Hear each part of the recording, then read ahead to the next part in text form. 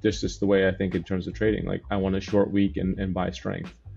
And so for me, I'm willing to give up that basically the $3, like $2.50 up to 76, because then that's more strength to me. Right? So those are big rules that I created for myself, like making sure that I don't add size until, or add to my position until I know I can change my stop.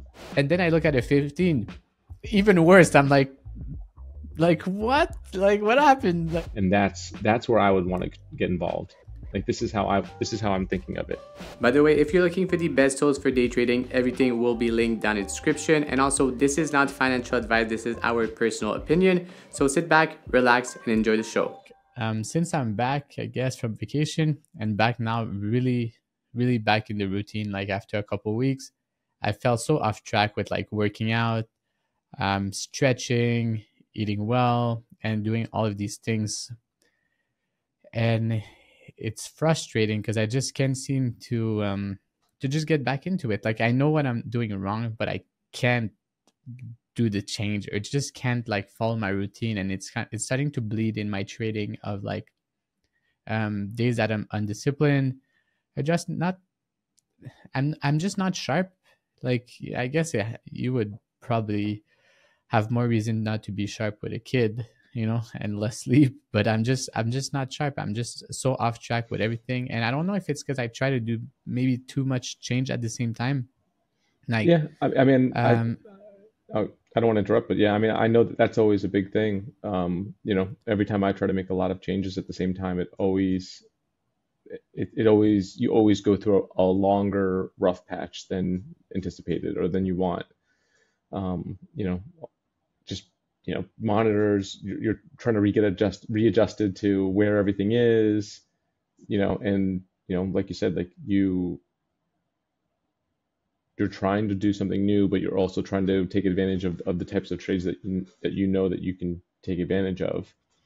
Um, you have to be willing to basically give up like a whole month's of gains, um, to try to focus on on the news thing, and then and really get it down, because you're essentially trying to be a jack of all trades, and you're going to end up being a master of none. Instead of like a master of one trade. That whole Bruce Lee quote that everyone, posts on Twitter, whatever, he took like 1,000 karate chops or whatever one time, whatever it is, right? That you've seen people take or people post, but that's essentially, that's essentially it. Just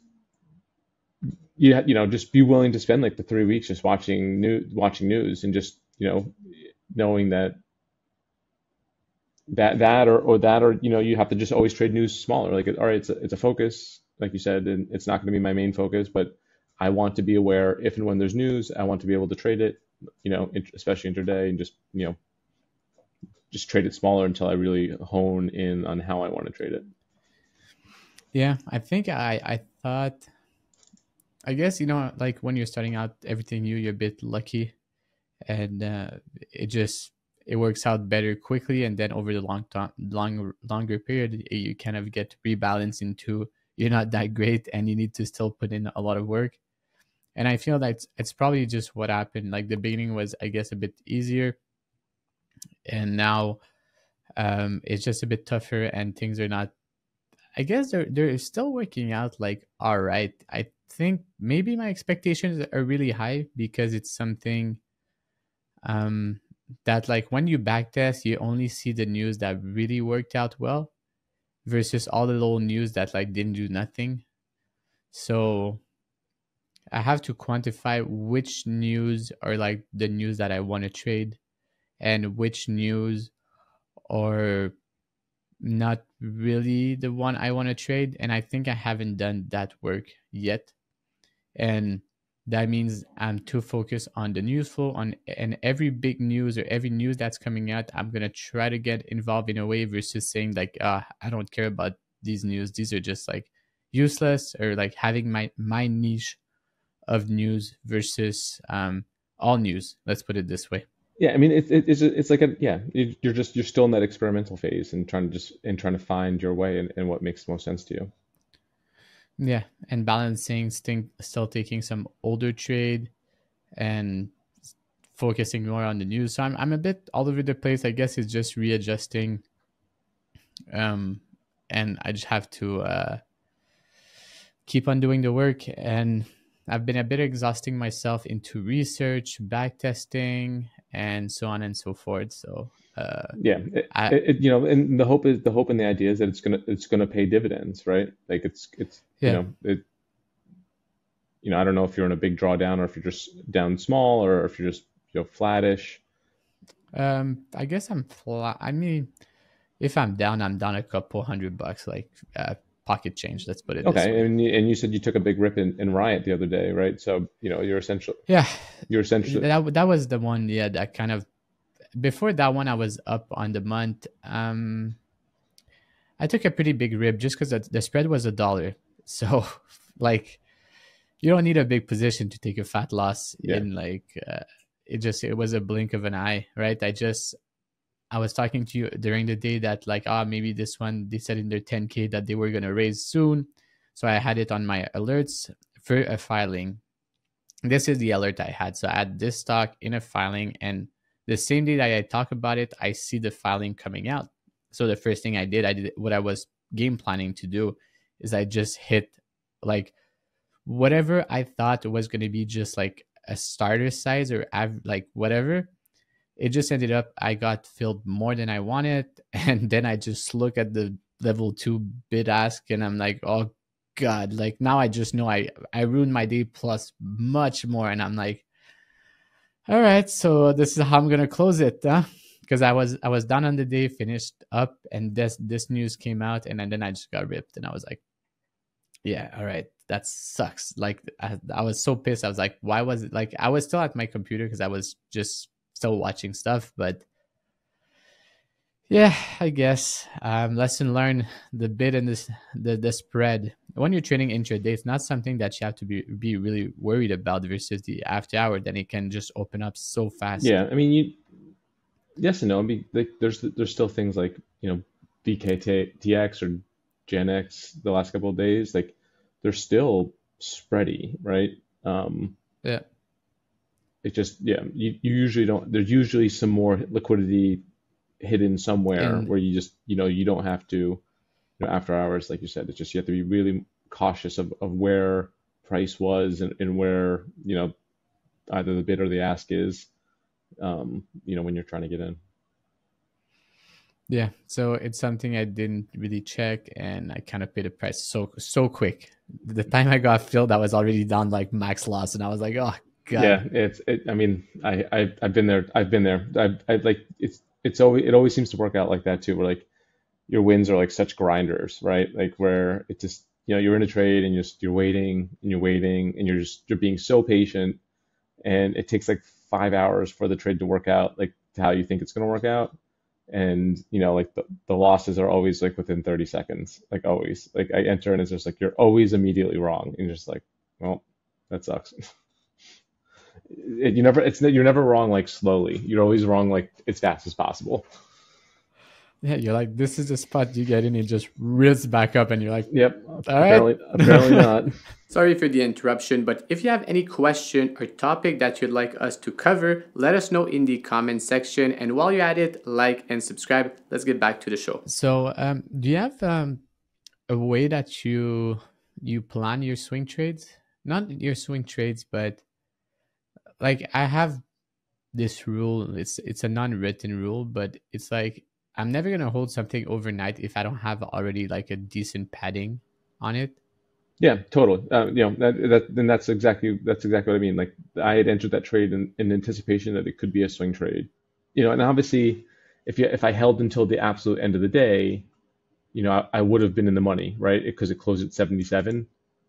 But at 345, it came back down and basically it came back down into like my 335. It came back down into my entry zone, and I just was like, well, is it going to bounce? Is it going to continue to roll over? Because it did open up at 70, 68. Right? Maybe some profit takers are going to come in to the end of the day. It's going to open up at 74 or close at 74 and still look like normally, perfectly fine. And then maybe the next day, kind of, something happens to it. So you tried to get long into earnings around, I guess that would be your spot somewhere here. No, no, no, no, no, no. No, Yeah, I you was up probably here. So tried. like, yeah, so earnings, it was down, right? It was like the earnings, it goes down to like 70, yeah, Mm-hmm. down there. And, and then it kind of rallies up. And like, I didn't really see it at 72-ish. At Mm-hmm. that point in time, for me, like, I'm still thinking down, right? Because if you look at the bottom of the daily range was 72. Okay. Right. So this is where like for me, like confluence comes in and right. Gap So down. hold on, you're talking about this Yep. one? Right. So if you go Yeah. back to that 5 minute flag, um, Then I'll just put a yeah, line. yeah, it's an area, right? Like, so, yeah, Give or yeah, take, give or yeah. take. Right. So, Oh yeah. wow. Yeah. So when you're looking at that line and when it comes up there in the morning, I'm still thinking you should short, right? So I'm not going to get long there, and I'm not necessarily thinking short, but just the way I think in terms of trading. Like I want a short week and buy strength. And Mm-hmm. so for me, I'm willing to give up that basically the $3, like $2.50 up to 76, because then that's more strength to me, right? So if Mm-hmm. you go back to the daily chart, right? Go back to that daily chart again and then look at the last, and you type in that last 4 or 5 day range, basically right before earnings day. Yep, Yeah, but that's kind of the range. right So there. over that, it's with a catalyst. You would say it's a long. Below that, with a catalyst, you would say it's probably going to be Well, a short. Yeah. especially because it's not just any price level. That's just like an inside pivot to me, right? Because then the real pivot is those. If you go, a couple days to the left, no, right there. Yep. What are those highs? Yeah, the real pivot's like $80, right? And I think that's why, as we're talking about this now, you see this, it obviously coincides with a news spike, but there's just so much more interest in such a great velocity of a move, because now you're taking out this whole bigger range that people are looking at. Yeah, that was like such a And I good mean, and yeah, timing. if for me, like that's like the perfect flag that I want to see. Obviously I just kind of fumbled it today, but I want to see a push up in the morning, and then you want to see like a pullback into um, moving averages, just to show that something's not too extended. And Mm-hmm. that 79 area was for me like a perfect entry for a possible swing, because it's again confluence with the daily range break, knowing that it just got earnings out of the way, it had a very strong reaction to earnings, and the fast reward in a matter of 15-minute bar, because that coincides with news, is that's just icing on the cake, right? Um, Yeah, because technically the setup was there even without news for yes, you. yeah, technically, yeah, but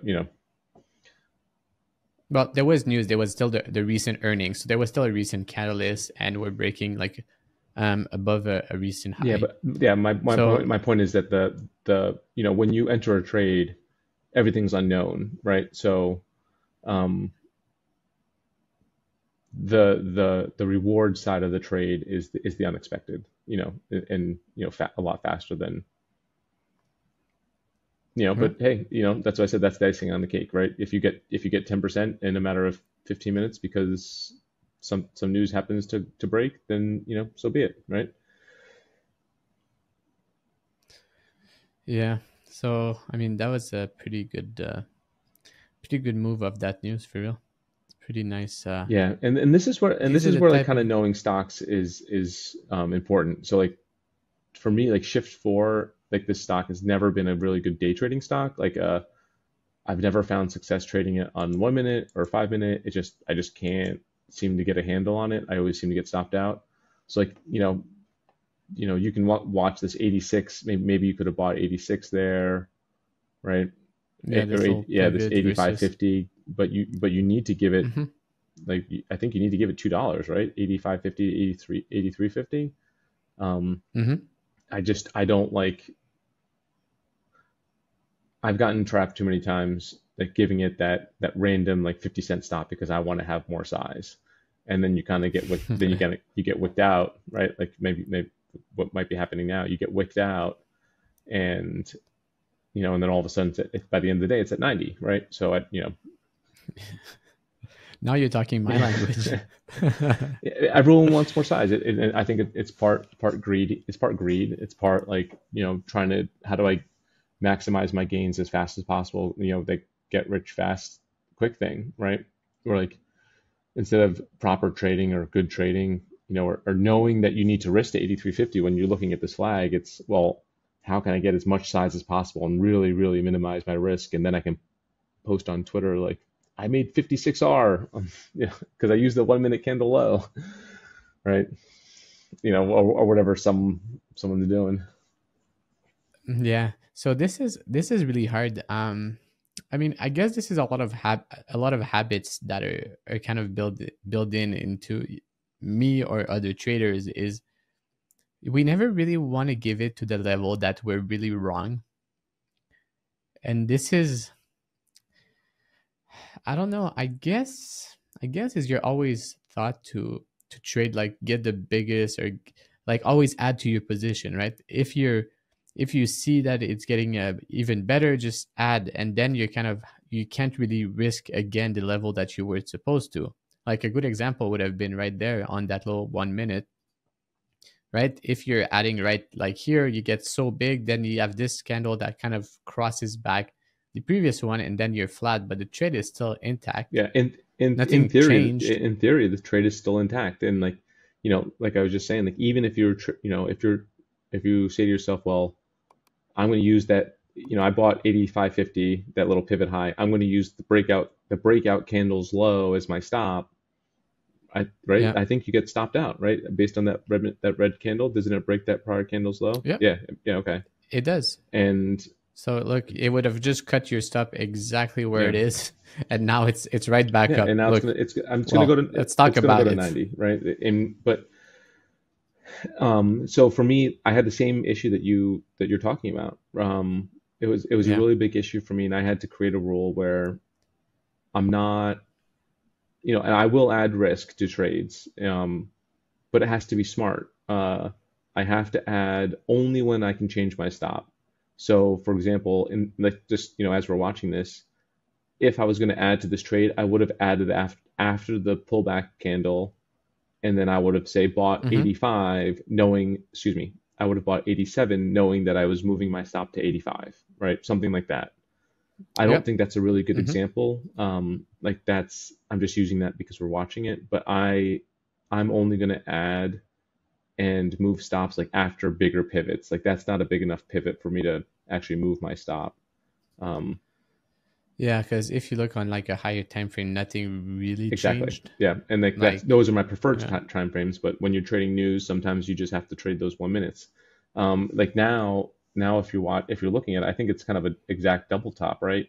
Maybe 45, 50 cents. Mm-hmm. So It kind of cut the high and just yep. came back. So if a better ad spot instead of like those micro 1 minute pivots was, all right, now you're gonna have 87.50 basically, and if you get this a tiny little 1 minute cup and handle, right, call it, where 85.50 or 86 kind of holds, and then as it pushes higher, then you can add exposure, because then you can move your risk, But that's how I usually think about it. Like, and too many times I would just watch the level 2 of the momentum or the prints and think or see like, oh my gosh, like every single print is green, and the stock's going up like that.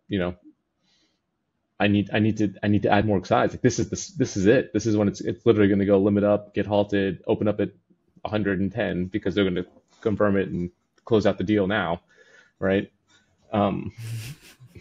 Whatever it is, right? Like everyone, I know what you mean. everyone gets caught in that, right? Where it's just like, oh my gosh, it's in my favor, it's in my favor, it's in my favor. Just everyone's paying offers. I need to have more size on because this is it, and then it basically goes exactly to the high day, and someone comes in and just like dumps it. It's like, all right, I'm gonna take my gains. That was good enough, and now what are you? Now you're $1.50 from that high and kind of hesitant. Now you're playing defense when you shouldn't have to be. right? I mean, it's everyone just makes it more mental than they have to, right? Because everyone, everyone's throwing around asymmetric risk to reward on Twitter, right? And you need to have asymmetric risk to reward, and people are taking that as, I think a lot of people take that as, and I did this unintentionally for a long time, but I assumed that there's asymmetric risk to reward meant I'm risking $100 to make 5 grand, right? But that the probabilities of that happening are so slim, um, on some random setup like this, right? You can't risk $100 buying 85 and risking 83.75, hoping that you're going to make 5 grand, right? It doesn't work that way. Like reward is reward in terms of bigger P&L is inherent with taking on more monetary risk as well. It took me a long time to get that, and I still struggle because I add a bit too fast to position, just because I'm like it looks really good. It's everything looks like it's a perfect setup, but then I just mess up my risk level because I have too much on. Yeah, And so I think that you just, in my opinion, it sounds like you just need to tighten up those rules a little bit, right? Like make sure that you make sure that you are definitely able to move your stop, right? Because like, and that, that was a big issue for me as well, right? Where I would just, say buy, back to the original entry, 85 by 83.75. Um, you buy and say you're buying 1R, and then all of a sudden I'm just chasing 86, and I'm adding a same size lot, right? So again, let's go with this $100 risk here. So if you're risking $1.25, you're buying what, 80 shares the first time, and then then what? Then I would just buy like the same amount of shares, right? Like another 80 shares. But the 80 shares, if you're buying 86, you're risk, all of a sudden now your risk from 80, your $100 risk now all of a sudden goes up to, I don't know, like $240 or whatever it is. So you're increasing your risk without it changing your stop. So those are big rules that I created for myself, like making sure that I don't add size until, or add to my position until I know I can change my stop. look at Luna. LUNR, Look, LUNR. so the stock didn't do anything all day, and all of a sudden there was this conference that was scheduled, and it just gave like such a nice setup on like multiple time frame. And like you don't even need like a specific news, you just need to connect to their feed. And then the guy just looked confused, and then we had the initial sell-off. And this is something that we discussed, that on the first move, it's really hard to kind of be the first or have conviction, just because it goes very fast, and you might only get like like prints around 890, and then you have to risk like 10 20, I guess, before the news. Maybe you're lucky it has this like big wick on this one, but they don't all do that. So I'm really trying to just to capitalize on the secondary move like this one. But I think if I look even at like a 1 minute, there was probably a better spot. Try to go back Yeah, to I where it mean, was. when you're trading news like this, there's always, I don't want to say always because then this is going on the internet, and then someone's going to say, well, you said always. Almost always a pullback like this for a secondary move where you can gauge your risk to reward, and you can gauge the risk to reward based on, as I've mentioned, like, a measured move just like SMCI. So you see that the potential for a move from 10.50 down to $6 is there, and it's not necessary that you're not necessarily going to get that after the first flag and breakdown, but right. So now you're at 750. You can size your trade, knowing that target one should be the low of the spike, because spikes always, if you look at the history of spikes, they almost always get retested. They always, I mean, Mm-hmm. Yep. so that's your target one, and right there, that's like $1.50 move. You know, Yeah, yeah, and that that's was enough. enough, because here it's so tight. Like you risk what, like Yeah, 20 you can, cents like max, 30 cents, and you 30 get like cents a really. But dollar I mean, if you fifty. want to be really, if you're trying to, if you're trying to really, really trade it properly, you probably want to risk the top of that, which is going to be like a 70 cent, 50 cents, right? Yeah. Because excuse me, 770. 825, Yeah, so it's gonna be at 770. 50 Yeah. cents. Okay. So And 50 that's cent. still gonna be a 3 hour trade. But obviously, you can definitely trade it tighter if you think that that's the breaking point, because it's the apex of your little triangle. Yeah. So here I would probably like, have like something versus here. But then when we start to roll, I would probably just add and just tighten up. And that's, I guess this is where we talk about not letting the trade work versus trying to get really big. Um, I don't know, maybe on this one it would have worked, but there's many scenario that we know we move a bit down, we have a little spike up again, and then we really flush. So this is where it gets a bit tricky Yeah, in and I scenario, mean, when we're that's trying to get why too big. that's why trying to have the same process every single time is so important, right? Because then, even if you get stopped out or wicked out or trailing stopped out, if you followed your process, then you can't. That'll help take some of the emotions out of the trade, right? And really creating those rules for myself helped manage my emotions, um, like that. Like I don't, and like unlike a lot of traders who might be kind of finding feeler positions and adding positions, I'd rather just have a bigger 1R than take so many trades and paper cuts, because you have to be so focused on waiting for that spot, right? I'd rather just wait and really see that tightness and just be like, all right, I'm gonna hit it here, and risking whatever I would choose to risk. Maybe this case, instead of using the top of the wicks, you can just use above 8. So risking 35 cents or so, on that trade. Uh, Hmm. Like the yeah, top and of then, and, the and then you range can kind there. of you can get a little more size, and then it's like a 5 hour trade for you instead of a 3 hour trade. And then for me, I'd probably cover half ish into the low for the 3 or 5 hour. Let's just say 4 hour for split the difference, and and then Yeah. I'm gonna let it, again, knowing what we just said, like, all right, well, it came off, let's just say $3.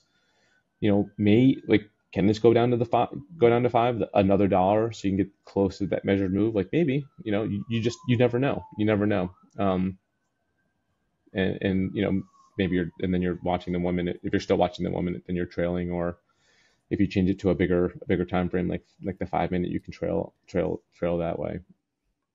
Like, because it's what's pretty late on a Friday, I don't think I would really, oops, I don't think I would, after like a flush there, I think when it feels like a second time to go lower, I think I have to get flat.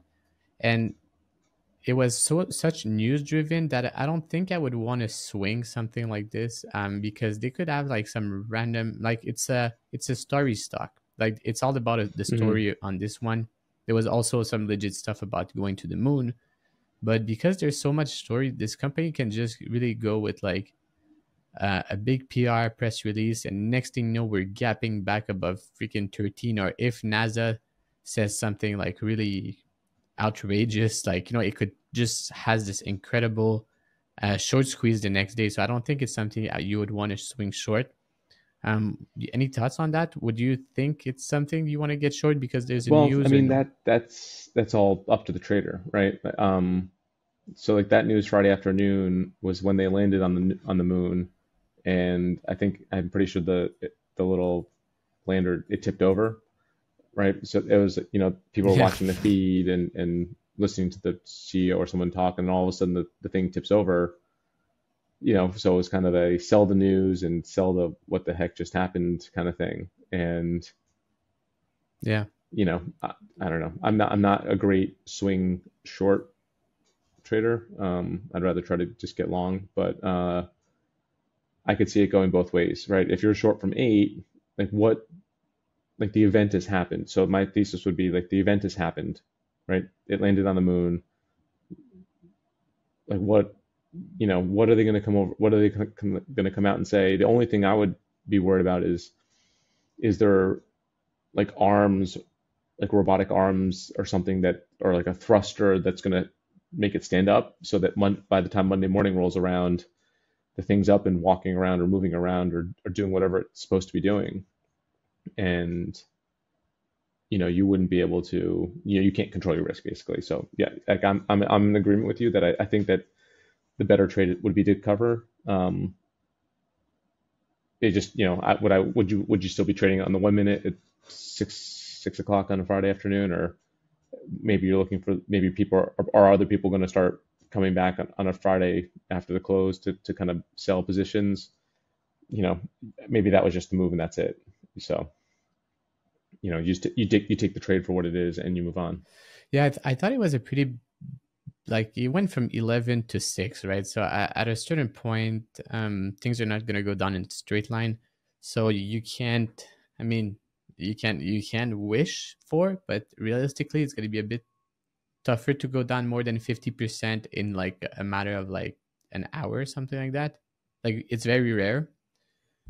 Yeah, so I thought that was the trade, but when something is that in play, and this is what I've been kind of sending you a bunch of message about, is like all these news trade or these like big trade. When it's a really big trade, there's normally going to be a secondary setup.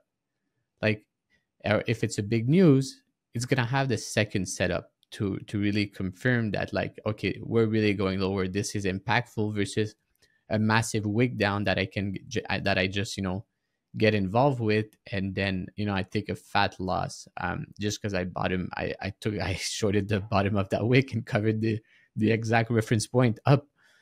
So yeah, so I thought that was it, because the more I reviewed and been on this, I don't know, rampage of like reviewing charts, events, and stuff like that, all the big event has such a nice secondary move that I'm like, I can just double the size on the second confirmation or whatever it is, and just don't need to be involved in the first one. Let people chase it, let people guess, and let me get involved where I know I can like have like the real edge, or I can like play a news trade but control my risk a bit better, more as like a traditional trader, which I was and I still am for, I don't know, 4 years, right? So it's a good blend of two: fresh catalyst combined with like good, I guess, base around trading or technical analysis, I think. I mean, we can look at an example from today, right? Let's look at, you can look at Bitcoin, or Bitcoin selling off, and Robinhood and Coinbase having all these issues today.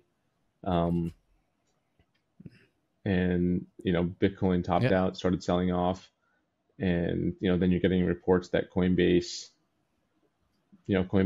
people were not getting access to their wallets, or whatever it was. And people, like, you don't have to, or you watch one of these Bitcoin miners. That's the initial move. Every little flag or pullback is going to look a little different, right? And that's what you have to remember. Yeah. That it's just going to rhyme, right? It's not going to be exact replica. So if you're a believer in this thesis, you might get stopped out the first time. Say you short, short right there. Say you short after that little consolidation, or the one. Yep. Yeah. I So you might shorted get right stopped here, out, but as technically. soon as price like kind of fails VWAP Mm-hmm. again, if you're still a believer in this measured move thesis and there's a fresh catalyst and whatever, then you can short there, Mm-hmm. and you can still make Yeah. a measured move lower. Yeah, because actually on this one, I didn't get involved in this. I don't think many people, um, I mean, for sure they did, right? Considering the move, people got involved there. They found out about the news. This is where really everybody found out it was like this peak low. And then, it tried once, twice. It didn't, like, I tried like right here. Then I got like stopped out like there. Then I kind of just moved away. And the reason why is I have in my Evernote, like, something that's important is after a big move, I need to give it time to consolidate or to find its footing before just trying to get Hmm. involved again.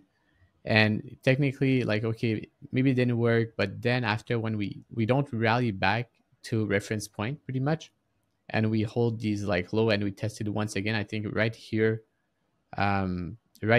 versus probably this like pivot high, or maybe here versus this high, and then you can get like a pretty nice move on Yeah. I that mean, for news. me, like, even, just looking at this, like, just even if you're waiting for more confirmation, right? You can call it like a little 1 minute cup and Mm-hmm. handle, that little flag right there. Like, Yeah. all right, Here. that 31.25 area was an important pivot, Yeah. and now you're Versus getting the a low. flag with a new catalyst at the low of the day. So anyone who's dip bought, they're going to be using that low of day as a stopping point. Um, so you can Mm-hmm. kind of get in with 20, 25, 30 cents worth of risk, just waiting and just being patient, waiting for that flag or waiting for that consolidation, Yeah. and you get, right, you get like a nice, I don't know, like yeah. 2 to 1 Well, if probably. you risk, depending on where you get in, Yes. right? So I would say your entry is probably a little bit higher than the low of the day. So Like maybe like say 75 or 80 cents. Um, yes. Mm-hmm. So you're risking 20 cents probably if you're getting involved in there, versus where would you risk? Like somewhere here, I like would that risk above that. around Yeah. up. Because that 25 Yeah. cents was the inflection point before. So if it doesn't make a new low of Mm-hmm. day, then my thesis or my thinking would be that it's a possible double bottom, right? Um, but I've given it Yeah. more time to kind of show for that confirmation. Again, and so my risk reward is going to be a lot lower than someone who's shorting, those that bounce a little earlier, closer to Right here. 32. Yeah. But for me, I'm getting more confirmation, and I think that it's going to make my probabilities of success higher, and I'm willing to take a smaller risk to, a smaller gain of R, for that to happen. Yeah. So you technically increase your win rate, but you get less reward Yeah, as a cost yep, or cost exactly. of doing business. Okay. Yeah. So, but you see, that's a good example because I got involved right here and then I stopped out right here, and then when the move really happened, um, I just I wasn't even there. Yeah, I mean, and So again, part of its time frame, right? So one thing for me is, yeah, if I that's what I look was at a just about to tell you. five, Like, you oh it's the wow, same thing. Like, you get, if you look at fives, you get a couple bottoming tails, and you get like a nice reversal candle right there where it just fails the 5 minute moving averages. Sometimes these things just need more time, right? Sometimes they just, and that's like you're risking 50 cents there to make $2. That's your 4 hour trade right there, right? Yeah, I mean, 4R is 4R, right? And it just everyone has to find their time frame. And for me, like the 1 minute, and when there's news, like, yeah, I'll watch it, but I know that my win rate decreases dramatically because there are so many more wicks, or like those little stop out runs like that four. Um, whereas the 5 minute, just it allows you, or using a 15 minute or a 30 minute, it just allows you to really see like pivot points a little bit closer, or what's like really chopping around, and just, you're not making as many quick random decisions. yeah, and I think you're slowly convincing me to go with the higher time frame, and not for, but even on this one, if you were looking at it as like just a technical trade, like we're just it's a felt breakout above that high, um, like I don't like without like very much news and it's so Bitcoin correlated, I don't think I would short it, but like if when you look at the higher time frame, it was like this is technically your trade, like the Yeah, cut right here, and then for sure then it's you manage it the way you want to manage, but the one I wanted to kind of review was like Apple. I'm not going to be a big fan of trading it, but there was a bit of negative press, I guess, because of the Apple. What the was it? Vision The Pro. the new Apple. Yeah, exactly. And like even if it's not something I would really trade, like even when you as soon as you zoom out on a higher time frame, like you can see such like clean setup, like just like right here, and then it got help because there was Hmm. some event going on, so it sold off a bit more towards the low, but Well, like, and yeah, I so don't every like doing time this. Like, let's do this without the benefit of hindsight, showing the whole chart. If you go back to the 15 minute, just go back to the 15 minute, but just scroll it to the left a little bit so we can. No, but we want to see today though. Yep, I want to you see want to today. see, right? Yeah, so Uh, yeah, give me one all right. second, So, but yeah, but trying to yep, get this no. whole But can you go like one candle at a time? Yeah. So keep going a little farther. Keep going a little yeah. farther. No, no, yeah. Oh, So like, no. keep going. Just now go candle by candle, basically. Do you think that that's a definite entry? Like maybe, right? Maybe you can get a feeler entry, but because it's Mm-hmm. it's another topping tail after four candles up, all lower volume, and it's kind of come back into those prior tops. But Mm-hmm. I wouldn't say that that's definitely A plus. Now keep going another candle or two. All right, so now this is your confirmation candle, right? All right, maybe the trend's going to continue, Yeah. and then go one more candle, and that's where I would want to get involved. Like this is how I'm thinking of it. Now I'm getting a nice topping tail, like inside candle after the trend, after that pullback has kind of slowed down. So now I would look to get in, say like below the red candle, like It's very close to the low, and this is like compared to this one or even these ones. This is yeah. And such so a now tight range. now that that moving average is kind of held in twice, and now it's kind of I want to say like I call it like kind of pushing. It's getting ready to push it in the same Mm-hmm. direction. And you take a little bit of Yeah. heat, and maybe if you're more conservative, you're using the top of that prior red candle as your stop. But if you want to be aggressive to get more size, you can use the inside candle, because the idea is that the inside candle is showing it It shouldn't it shouldn't cross. shouldn't Yeah. fail. The top shouldn't fail, and then that's it, right? And you have a Okay. new catalyst at the new low of Yeah. days. Yeah. There was this. After that, there was also news on it, so it kind of helped. So that was still a pretty I good. think I think that I think that Yeah. what So happens now to for too many traders is because we're sitting here, and you can now watch every single tick, and you can watch 1 minute charts, and you can really try to refine your entries. It in this day and age when you can go on social media and you can kind of just scroll and scroll and scroll and scroll, right? It gives everyone is so impatient, yeah. and so many people are looking for that junky action where Yeah. if you just give it some time, knowing that knowing that knowing that you can find and wait for your particular setup, I think a lot of people's results would improve dramatically. Yeah. So another example, I guess, of the news, because we're really on the topic. It was yesterday. There was news on like, well, we're talking about Apple also. So there was news on Apple, like legit news that they decided to stop pursuing electric car. And I like, I had like a pretty nice week, I would say, like a volume print, right, saying that on that news. So there was different interest.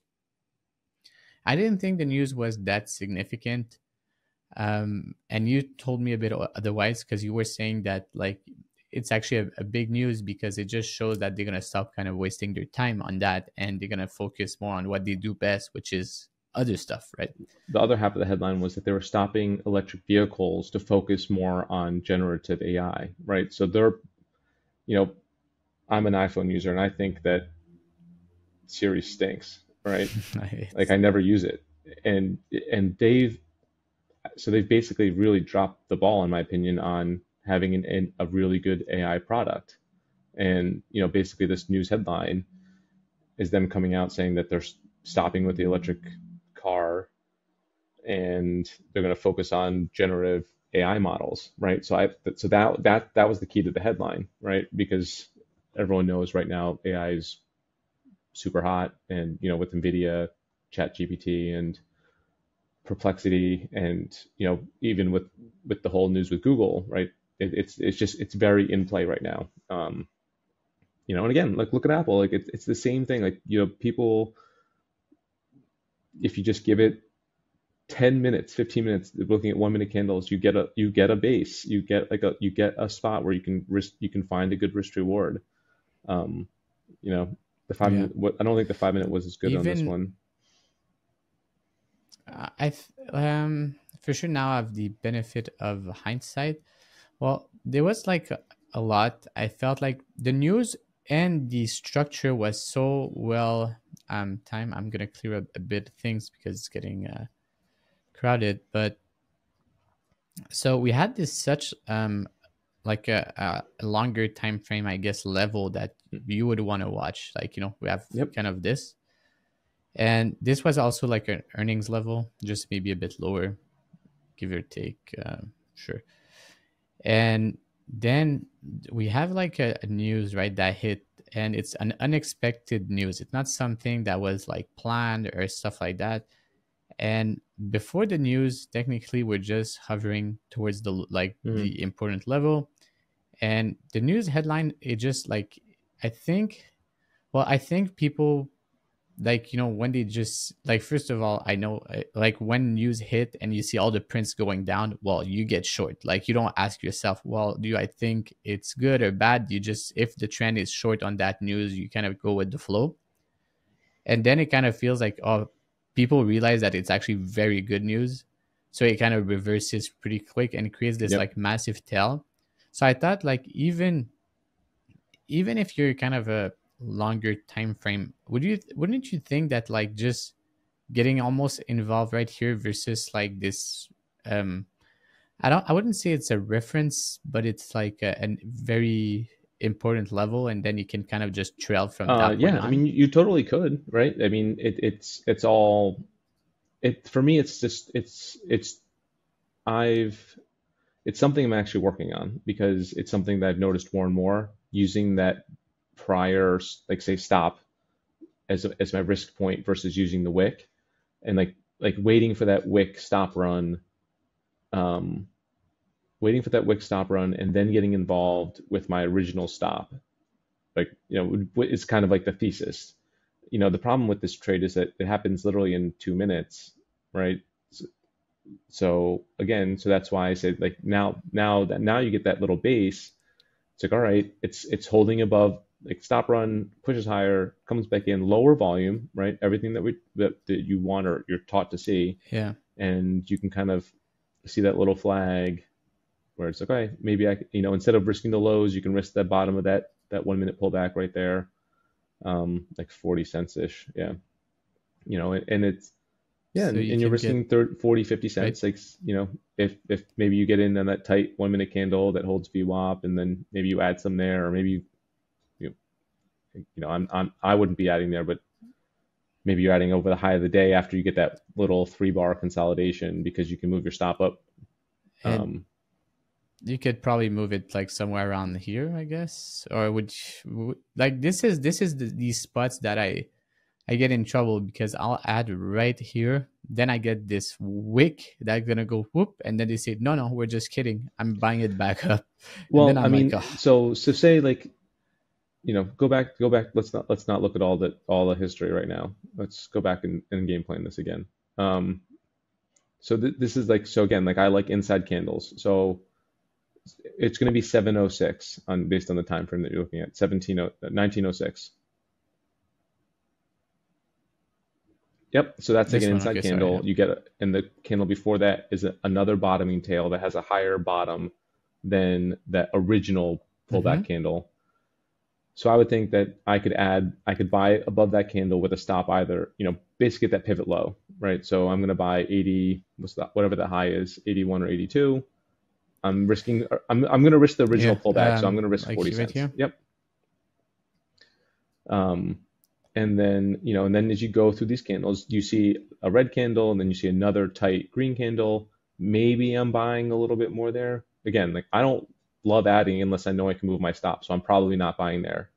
So now you get a 181. Now you get a breakout of 181 where you're at, and then you get a red candle, right? And this, Yeah, this is the same as the first yep, example we looked yep, and then today. and then as soon as It's and then like, now yeah, that's the it just spot that crossed. you can move your risk once 181.21 is taken out. So now that's where I would add. So my original entry was going to be 85 cents ish.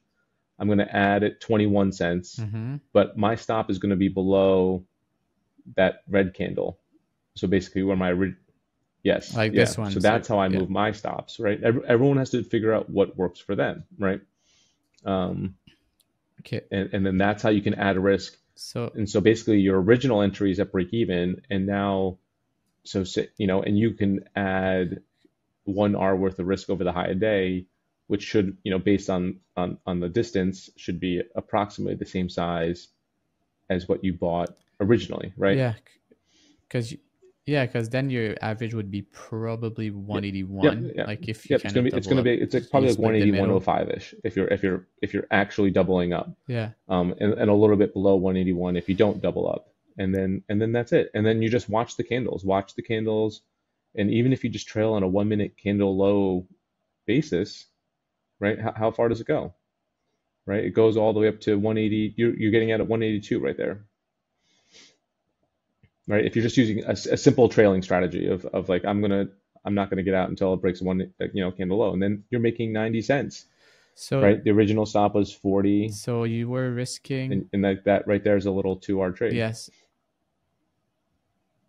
more than that, I think, because if you're 181 and you were after adjusting your stop at, you wouldn't adjust bill at this level Well, at no, I'm 180.85. basing I'm basing it based on where my original risk was, right? So if we originally entered and originally Okay. the stop was at 40 at 180.40 on that pullback low, the original stop was 40 cents, right?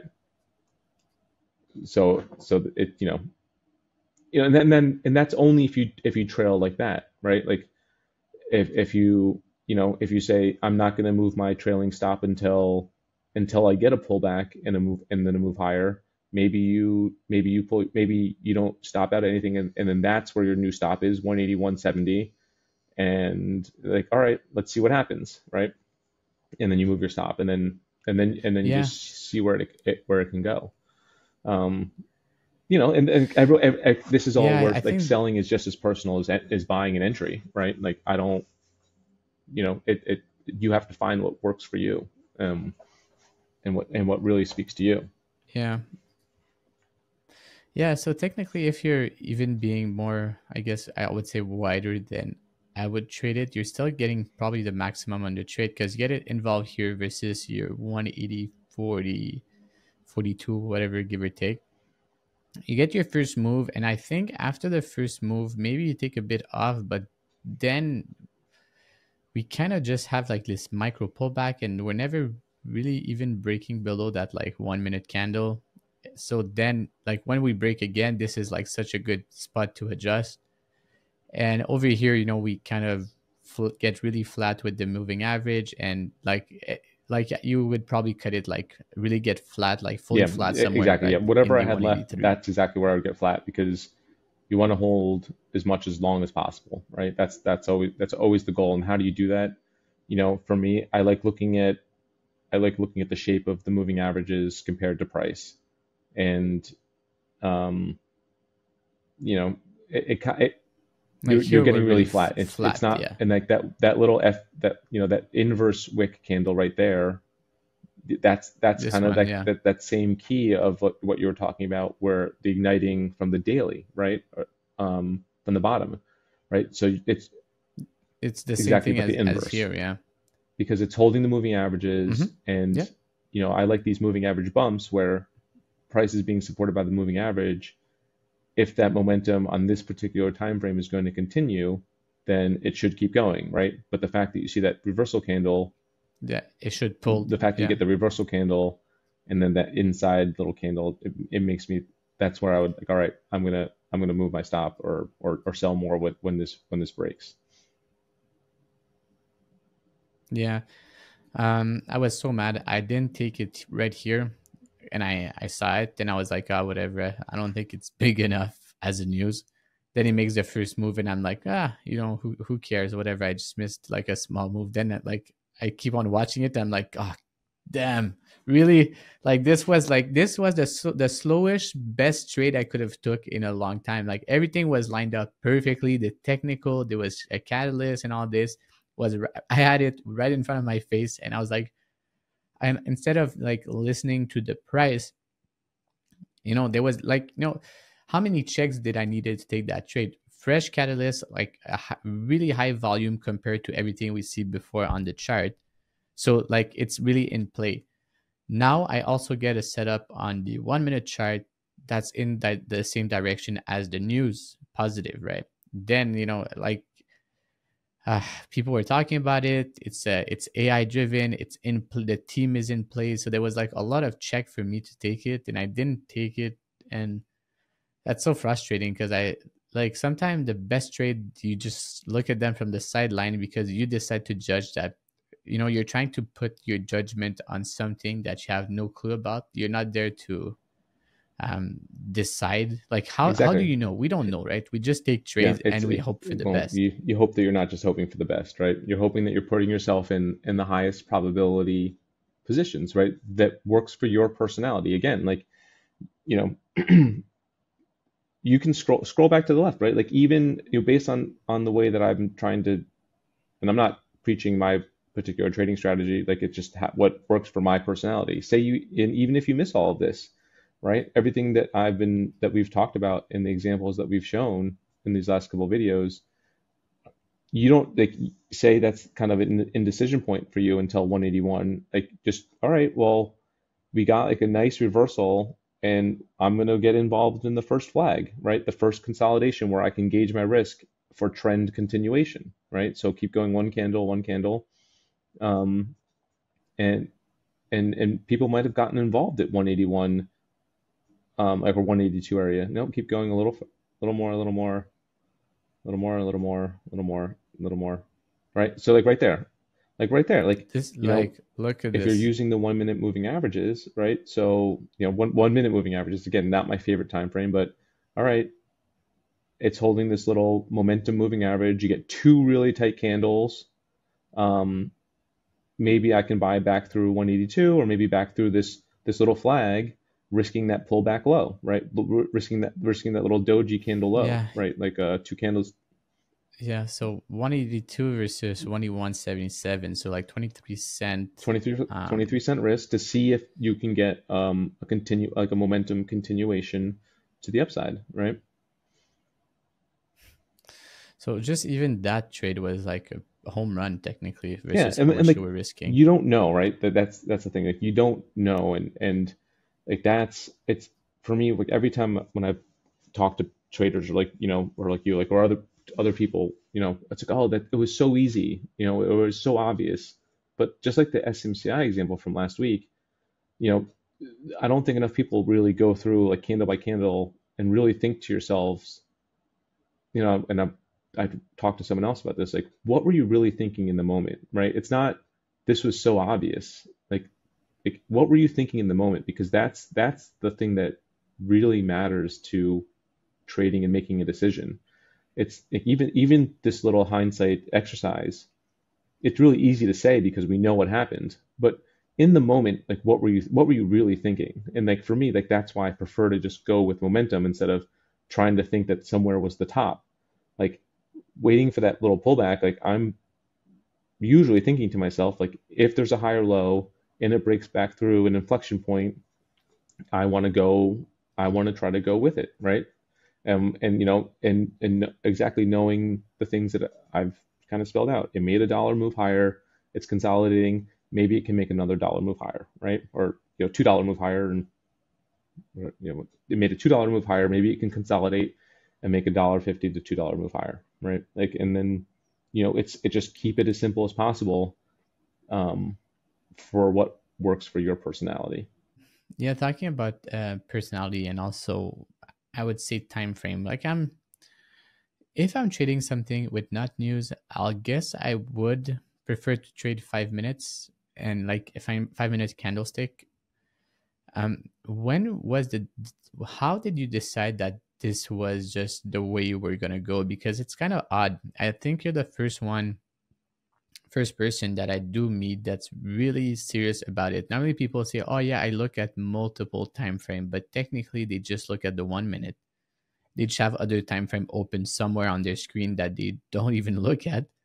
But you really look at the 5 minute. Like, this is your time frame, and I guess pretty like very pretty open. Are you open to talk about it a bit? Yeah, Maybe yeah, how you yes, process your sure. thing. Okay. You want me to? What do you want me to do? Do you want me to show a screen share, or do you want to just talk about it? We can. I mean, we kind of went over the idea, but like how do you process a trade? Because you look at mainly the So, 5 minutes, I so you're mean, gonna look at. the way that someone processes a trade is still going to be the same, and that it took me a long time to learn that, because I was taught to look at the level two. I was taught to look at those, like, 1 minute candles in even shorter time frames. Um, Mhm. but I realized that I was making, you know there's something that out there that people talk about. It's called decision fatigue, right? And basically your Mm-hmm. body makes the best decisions. And this is why I'm very anti like waking up at 4:30, right? Because like some of those people that say that that's what you have to do to get ahead. Um, your body makes the best decisions, but your body makes the best decisions um, within like the first 2 or 2.5 hours of the day, basically from waking up. And then after that, like you as you make more and more decisions throughout the day, they're just not as good. So for me, I realized that watching the 1 minute candles like that, like on Apple, like at the open all day long, or and even starting in the pre-market when if and when I was trading pre-market stuff, by the time the open came around, or by the time the mid morning when the true trends came around, when the quieter noise came around, versus that open where it's like controlled chaos, like I wasn't making the right decisions. Mm-hmm. I couldn't make the right decisions. So for me, I made the choice that I wanted to just see a little more confirmation. I wanted to just be involved more with the bigger picture versus only being involved in the first 5 to 10 minutes a day, like most of the Twitter warriors out there, right? Like I don't, and there's exceptions, right? Like there's exceptions, like if it's a news like this or if it's earnings, I will watch the 1 minute, or if I really love a setup and a pivot on an earning stock, for example, or a news stock, I'll watch the 1 minute for the first 5 or 10 minutes of the day, basically until two 5 minute candles form, and I can kind of get a better picture for like what the story of the day might be, right? But my best trades for me really happen when that noise, when there's like volatility contraction, right? So you get those first three 5 minute candles of the day, for example, 15 minutes, and you get a push, and then you get a pullback or a consolidation, and or a tight candle, gauging the risk, knowing that there's interest in the name, and knowing that there's almost always going to be continuation. Like that's for me the better risk to reward versus the when it's spreadier and moving faster, and I have to make fast, quick decisions in the morning. Like I'm just not good at that, or I've decided that I'm just not good at that. Right? It's like it's a young kids game. It's like a video game. Like the younger kids like take it as a video game, right? It's like just it's like an action junkie dopamine hit where you're trying to be involved in the fastest moving thing with as much size as possible, looking for the fastest gain. But as I've learned, and as I've talked to many different traders, there's so many different ways to skin the cat, it's personality. It just comes down to personality. And there's no right or wrong, right? There's no right or wrong. It has to work for you. Yeah. I guess it takes last year. I guess it was August. I think I went August, September, October. I went 3 months on the 5 minute only, without like like the checklist I had.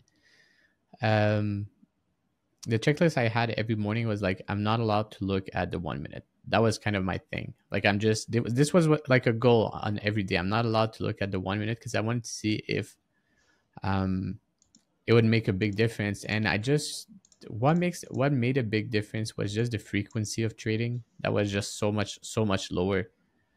Um and yeah, the frequency and the amount of tickers, because there's not many setup on a 5 minute chart versus on a 1 minute that you get a lot of micro action. Yeah, well, that's personality, right? Are you looking for that micro action? Like Ryan, I know people that I started trading with that still look at those 1 minute charts, or short time frames, and focusing on the level two because they're looking for that, not looking for, but that's what their edges speed, and looking for those little micro flushes up or flushes down, and trying to catch those quick moves, because as we've seen in a lot of these moves, like Coinbase today, or Mara, or all these other names on the 1 minute, you can see that there are like big moves.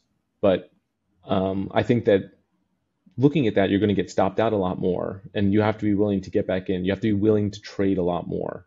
And for me, I didn't want to trade as much. I wanted to see I wanted to see those bigger inflection points so that I could give myself more conviction, right? So because there's two ways to make a lot of like to grow your P&L really, right? If you think about your risk to reward and your expected value, you can either increase your frequency a lot or you can increase your risk size, more, right? And for me, I'd rather have more conviction on a higher time frame, even though I'm not going to have as many signals or not as many setups. So when I do see something, I'm okay with taking that like extended, or excuse me, not extended, but increased risk versus trying to scalp a couple $100,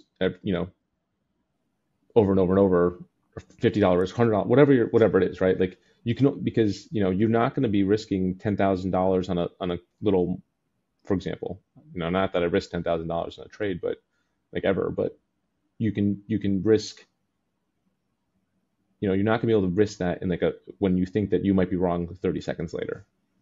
Yeah, because every big trade, I mean, I'll take me because I know how I trade, but every big trade that I took or I made like a significant amount of money compared to my average day-to-day trade, they never cut.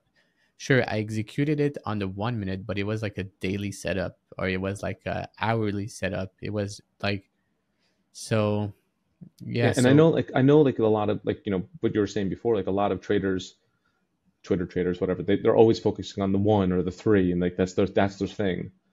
But when we spoke, I like a 5 and a 15, and I'll have an hourly and a daily. It's all on the same screen right in front of me. And the best trades are always multiple time frame like confluence, right? Multiple time frame confluence that just it all just lines up and all breaks at the same time, and those are always the best moves. yeah, when you see a setup on a 1 minute, but it does it, you don't even see it on a five. You almost you get in 5 minutes, or not even 5 minutes, 40 seconds later, you already wicked out, and you're like, that wasn't good. Then you try Yeah, again like 2 minutes later, and you're like, oh, this one worked. And then you look at, hindsight, of course, you look, and that was like, yeah, that was a break of prior 5 or prior 15. You're like, yeah, it was just there. yeah. But it just needed time to set it up there, right? Yeah. Like and so many times, and this was I made these adjustments because there's so many times I would look and all of a sudden I'd see like the perfect 1 minute flag that I was like looking for, and it's like, oh my god, like I gotta take this trade. It's finally going sideways for like 8 minutes, and it's definitely going to continue and make this massive move, and and I finally started reverse engineering and looking at the bigger time frames and seeing that, well, that was really dumb because it was like six 15-minute candles in a row up. you know, so the bit larger time frame is so extended, right? It needs a rest and a pullback. Like I'm looking at this micro 1 minute flag at the high of the day, thinking that this is like the next like little break of break and go. Thinking that I'm a genius because I finally found a tight spot. But That's amazing. That's the, uh, I mean, and I know because I did it so many times. I did it so many times, and like, and every once in a while I will catch myself and I still do it, and just because it's like, all right, this is like that low float thing that's in play. It's like approaching like like what I call like when you see like a lot of low floats, like you'll get like a lot of like orders finishing, like whether it's like margin calls or whatever into lunchtime, like 11:30, 12 o'clock before they kind of reverse. And I used to just be trading so actively at 11, like looking at these 1 minute charts, like what was I doing? After like I said, that 15-minute candle is so extended. Um, like the probabilities of the trade were just so much lower, but I was so focused on watching the level two and the 1 minute charts, and again, this decision fatigue, that's not a good decision. You know, the best trades I get, like I said, for me, are when those time frames really line up. Like Apple, like perfect case, right? Daily stop run reversal with the catalyst and volume. That's the catalyst for a multiple percentage, move, right? yeah. I mean, it's so odd because how many years did you trade it on the 1 minute? God, it's way too long. Like, I don't know, 15. Like, I always made efforts to trade on the 5 minute, but I never fully embraced it until like after COVID. Like 15 years later, pretty much. Basically, yeah. Oof. Yeah, So it, it it took me takes. a long time, and it's because it's such a different mentality. Um, it's it's like a big adjustment in my trading, right? But you get older, your life obligations change. Like I didn't want to be a slave to watching the level two in every single 1 minute candle, and constantly being frustrated because I missed that little micro breakout, right? I wanted to make sure that I had the freedom to be a laptop warrior or go whatever, or trade from my phone, what all these people say, but like not just do that, but like manage it, right? Like instead of being so worried about like a little wick out on a 1 minute, just like, all right, I'm in, I see a 15-minute level pivot, I can put my stop in, I can go do the things I need to do in life, and then I can monitor it. Like that's the goal. You want to be able to monitor from the road versus like being active from the road. Yeah, I mean, it's it's kind of funny the way you said it. It made me thought about Quell Maggie. Um, Yeah. it's like that's everybody thinks that like this guy made somewhere I guess near or south like 100 million in like a few years, like trading, and he uses all the higher time frame. He doesn't really care about the 1 minute or something like that, and he's like the typical definition of a laptop warrior. He's on his now his yacht or his boat on his on his laptop, and you're like, how would he like? I need all my screens. I need so many things, but he just works with like alerts, stops, and like as soon as he enters, he just puts a stop, and then he just waits. Like I think he makes money by waiting, which is kind of the opposite.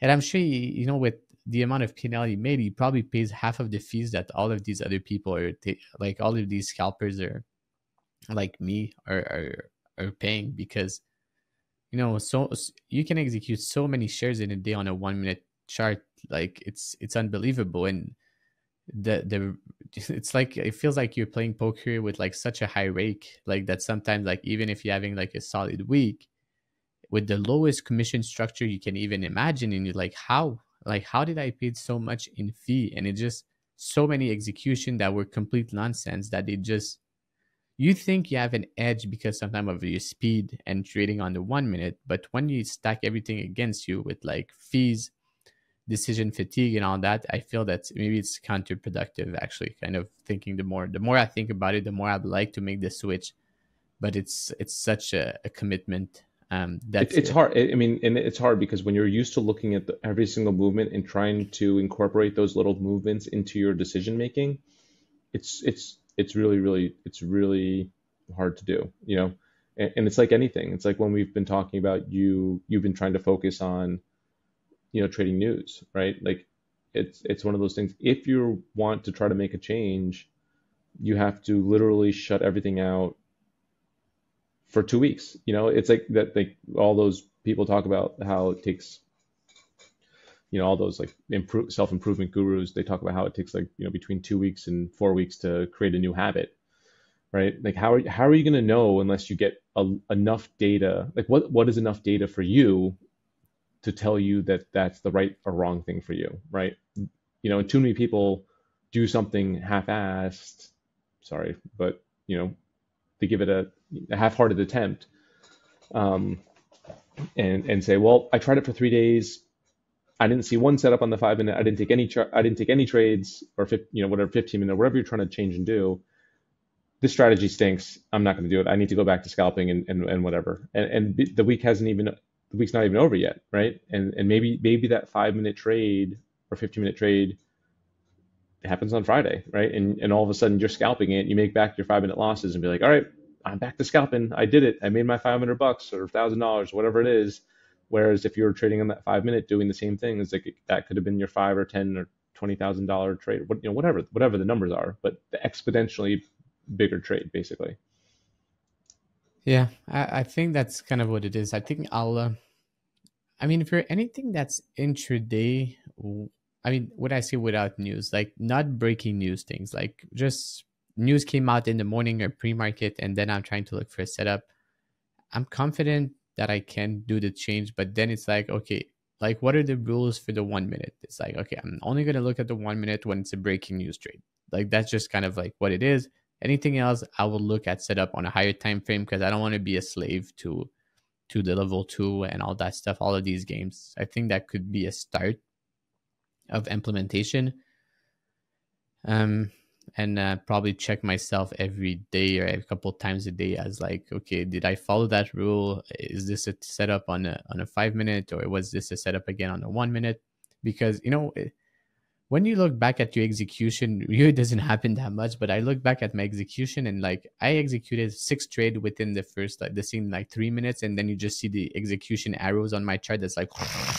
Then I put on a 5 minute. I'm like, I don't even know what I did. I look at the Yeah. 5 and I'm like, I'm confused. Was I long or short there? Like I used to I used to do that all the time. Yeah, I feel you. yeah. Yep. And then I look If at a you, 15. Even worse. I'm like what? Like what happened? Like it's hilarious because at the end of the day I can know what I did. But if you show me that candle like a week later, I'm like, who's that idiot? Like yeah. who would trade like this? What a dumbass. And then I would like people would say, but it's you. And I'm like, ain't no way. Yeah, no, no way, no way. I only trade on hourly candles, Uh, like, yeah, no way. But it's I hope people appreciate the candidness because like no one's talking about, no one admits that. Twitter doesn't lose. Everyone on Twitter only makes, right? No one on Twitter makes mistakes like this. No, like oh, I went through the ringer with mistakes. I read all the trading books. Like that's kind of BS. I don't believe it.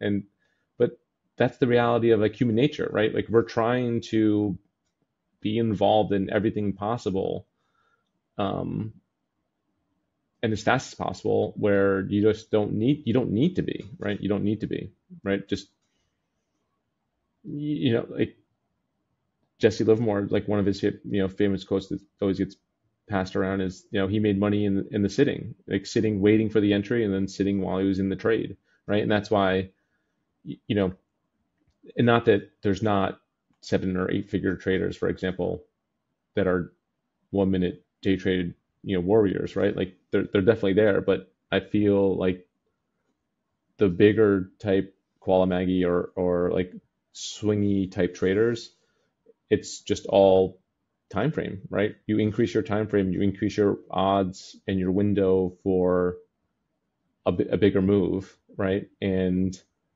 um, you take away that high frequency noise that that everyone else is over focused and getting themselves chopped up in, right? I don't know how I ended up on the 1 minute. Like I just don't know. Like it just that's a question I never had the answer for. I don't even know why.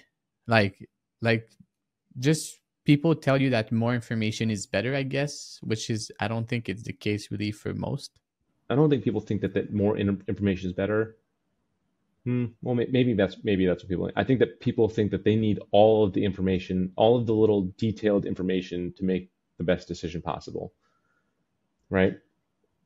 And in today's technology age, especially like we talked about before, like just with like or I mentioned that with like scrolling, right? Scrolling on Instagram or TikTok or whatever your thing is, it's all going to be relative, right? It's all relative. Like you can find all those pivots and highs and lows looking at a 60-minute chart, but that 60-minute chart can look at the last 2 months worth of data, right? And again, it just people just want that dopamine rush and that dopamine hit, like blackjack. Like how many times people go to the casino, right, with $1,000 playing $100 hands of blackjack, and they're literally like going to the ATM, like literally 10 hands later, 10 seconds later, right? Like, all right, I bought $1,000 for the casino tonight, and 10 seconds later you're out, right? That's exactly what looking at the 1 minute chart is, right? Yeah. So I mean that's I mean I'll sit on that and I'll try to improve a bit and I'll follow up on it to give you some stats. But I think to give it a good run, I would have to really follow that process for like I do have data that my trading was better, my frequency was a little lower. I don't know what I don't know I what think the made me important thing, change again. I think the important thing for you to think about is not necessarily what your P&L is. I think you need to think about, and this, for me, like I realized that a lot of my 1 minute chart trading was way more 50-50 than I ever thought it was. But if you're going back to the shorter time frame, that means you think that you're missing moves, right? By only looking at the 5 minute.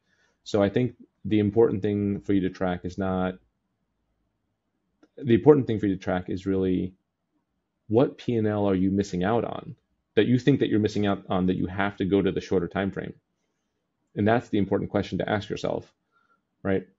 So if I'm making the same, technically I'm not missing on anything. Exactly. It's just an illusion to yourself. It's an illusion to yourself. It's the story that you're telling yourself that you need to look at the 1 minute for whatever reason, right? Whatever subconscious reason. All right. Yeah, I'll sit on that. So I think it's gonna wrap it up for this one.